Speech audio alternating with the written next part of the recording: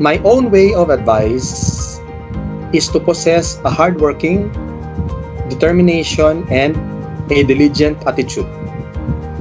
Hardworking in such a way of not compromising your own safety on board. Diligence, despite of multiple and risky tasks assigned.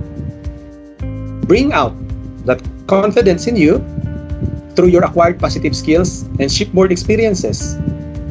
Be proactive in dealing with any difficulties on board by looking positively despite of negativity. After all, we Filipinos are well known for being resilient. Yes, seafaring career is as hard as it seems to be. However, it has a lucrative compensation. We need to realize that we have the so-called duty of care. It is the responsibility or obligation of a person or organization to avoid acts or omissions that could likely cause harm to others. In short, it is your own duty to care for yourself and care for your mates. Berge Bulk is committed to its people by providing sufficient time, effort, and money for cruise training, cruise welfare, and safety of the entire ship and its operations.